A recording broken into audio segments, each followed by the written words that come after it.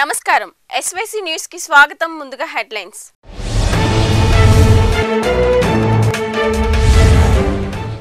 Road ప్రమాదంలో మంత్రి నారాయణ కుమారుడు మృతి ప్రాణం తీసిన ఫేస్బుక్ ప్రేమ గురుజాలలో కావేరి సీడ్స్ వారి రైతు అవగాహన సదస్సు గుంటూరు జిల్లా గురుజాలలో బస్టాండ్ పక్కన ఎన్వీఆర్ లాడ్జ్లో తెల్లవారుజామున మంటలు రావడంతో అందరూ ప్రాణభయంతో పరుగులు తీశారు. పోలీసులు వచ్చి కరెంటును ఆపివేసి మంటలు అదుపు చేశారు.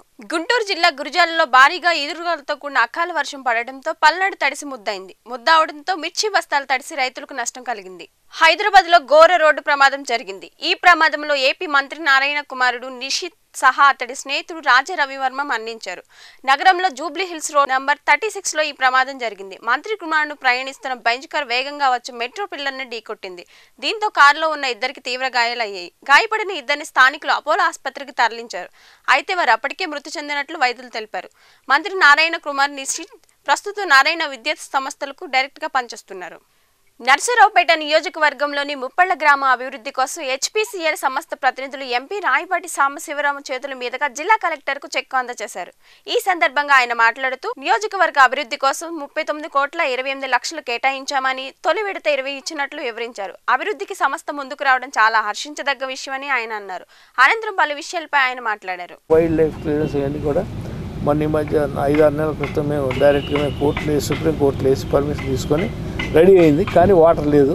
రేపు వర్షాకాలం రాగానే ముఖ్యమంత్రి గారి చేత అది ఓపెన్ చేయడం జరుగుతుంది. అదేవిధంగా బొగ్గవాగు కూడా దాన్ని పెద్ద చేయడానికి 1.5 TMC వాటర్ నిల్వ ఉంటుంది. ఇప్పుడు దాన్ని 5 TMC వాటర్ కనుక పెట్టేటైతే అక్కడి నుంచి మనం లిఫ్ట్ చేయడానికి అవకాశం ఉంది వాటర్.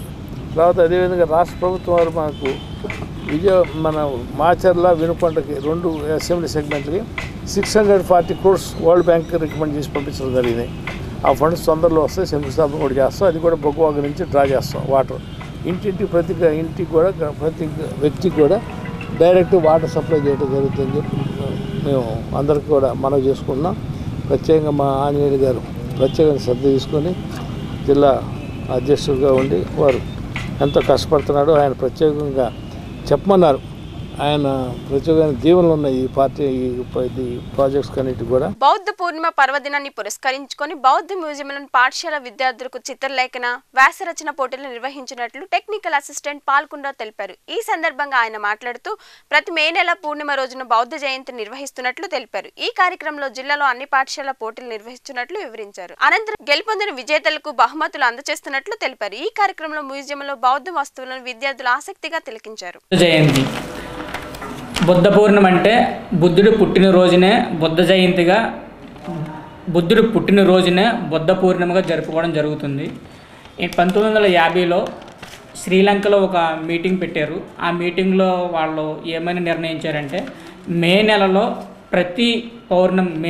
వచ్చేటువంటి మొట్టమొదటి పౌర్ణిమ రోజున బుద్ధ పూర్ణిమగా నిర్వహించాలని చెప్పి ఆ రోజు నిర్ణయించడం జరిగింది. దాని ప్రకారంగా ప్రతి సంవత్సరం మే నెలలో వచ్చేటువంటి మొట్టమొదటి పౌర్ణమిని బుద్ధ పౌర్ణమిగా సెలబ్రేట్ చేయడం జరుగుతుంది. బుద్ధ పౌర్ణమి అంటే వేరే ఏమీ కాదు, బుద్ధ జయంతి.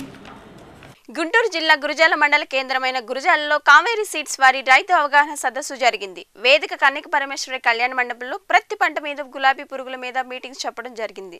రైతులు భారీగా తరలివచ్చారు. పశ్చిమ గోదావరి జిల్లా ఎర్రంగూడెం గ్రామంలోని స్వామి వివేకానంద వయోవృద్ధుల కోసం సంక్షేమ సంఘం ఆధ్వర్యంలో ఎమ్మెల్యే ముప్పడి వెంకటేశ్వరరావు చేతుల మీదుగా 104 మందికి దివ్యాంగులకు 46 చేతికర్రలను, 34 కళ్ళజోడులను, 12 జతల MCR చెప్పులను, 13 చెవిటి మిషన్లను ఎమ్మెల్యే చేతుల మీదుగా పంపిణీ కార్యక్రమం జరిగింది. ఈ కార్యక్రమంలో ఎంపీపీ నరసింహారావు, జడ్పీటీసీ సుధారాణి, సర్పంచ్ గుమ్మడి ప్రసాద్, ఇతర టీడీపీ నాయకులు పాల్గొన్నారు.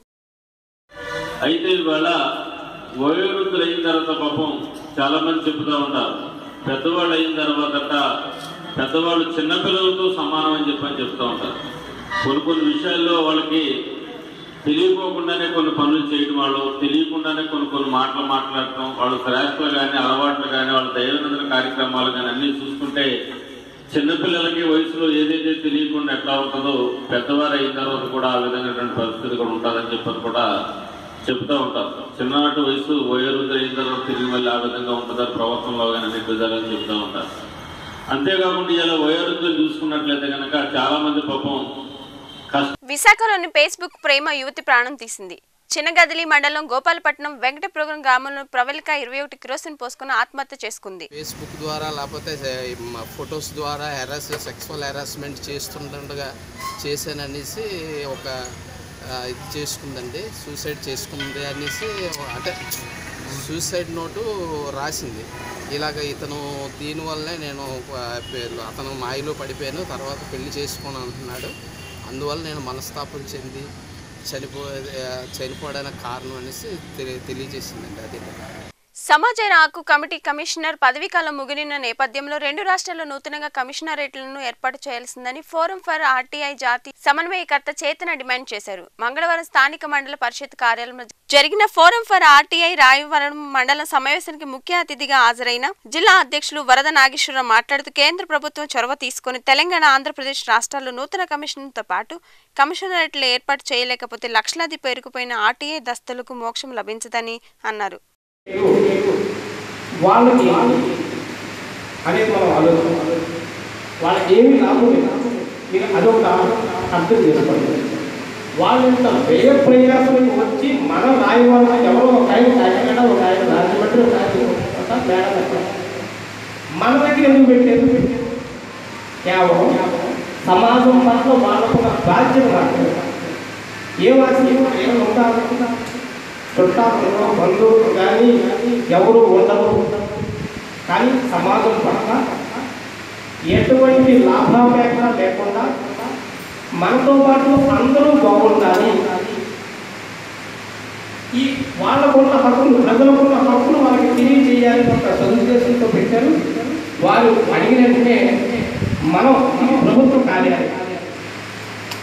కార్యాలయం పని ఏంటి? ప్రజలకు ఉపయోగపడే ఒక మంచి పని మేము చేస్తామని వాళ్ళు ముందుకు వచ్చినప్పుడు వాళ్ళకి కావాల్సిన సౌకర్యాలు కల్పించడంలో భాగంగా ఇక్కడున్న అధికారిగా నేను వారికి సహకరించేనే తప్ప, నా డ్యూటీ నేను చేసేనే తప్ప వేరే కాదు. మీరు ఇక్కడ తెలుసుకున్నారని కూడా మీ చుట్టుపక్కల ఉన్న వాళ్ళందరికీ కూడా చెప్పి మనకు ప్రభుత్వం సమాచార హక్కు చట్టం ద్వారా ఇన్ని అవకాశాలు కల్పిస్తుంది.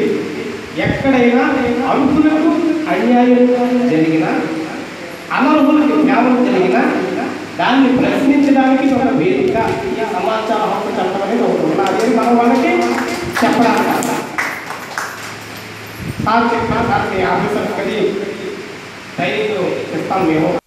ఏపీ రాజకీయాల్లో ప్రతిపక్ష పార్టీ నేతగా ఉన్న వైఎస్ జగన్మోహన్ రెడ్డి రహస్యంగా ఢిల్లీ వెళ్లి తమ కేసుల గురించి ప్రధానమంత్రితో తర్వాత చేస్తున్నటువంటి ప్రకటనలకు సంబంధించి ముస్లింలకు, క్రైస్తవులకు, దళితులకు వ్యతిరేకంగా చేస్తున్నటువంటి ప్రకటన ఏ విధంగా బీజేపీకి అనుకూలమైనటువంటిది, ఒక సెక్యులర్ పార్టీగా కనిపిస్తుందో తెలుసుకోవాలనుకుంటున్నామని టీడీపీ కార్యాలయం ముందు తూర్పుగోదావరి జిల్లా ఎమ్మెల్సీ జూపూడి ప్రభాకర్ రావు ప్రశ్నించారు.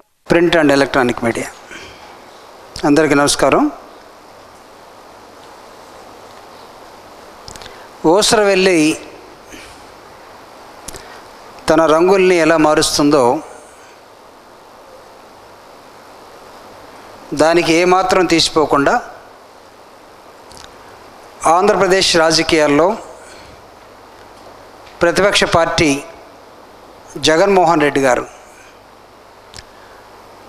ఆంధ్రప్రదేశ్లో ఒక రాజకీయం ఒక మాట, రహస్యంగా ఢిల్లీ వెళ్ళి తన కేసులు దాదాపు అంతిమ దశలో ఉన్నాయి కాబట్టి జైలు నుంచి తప్పించుకునే ఒక పెద్ద కార్యక్రమాన్ని ఎంచుకొని రహస్యంగా ప్రధానమంత్రి అపాయింట్మెంట్ చివరిదాకా ఎవరికి తెలియకుండా గోప్యంగా ఉంచి ప్రధానమంత్రిని కలవటం వరకు ఒక ప్రతిపక్ష పార్టీ నాయకుడిగా మాకు తెలుగుదేశం పార్టీకి అబ్జెక్షన్ లేదు, కానీ ఇది రహస్యంగా ఎందుకు ఉంచుకున్నాడో ఈ రాష్ట్ర ప్రజలకి తెలియచెప్పాలని తెలుగుదేశం పార్టీ కోరుతుంది. ప్రధానమంత్రిని కలిసినటువంటి జగన్మోహన్ రెడ్డి గారు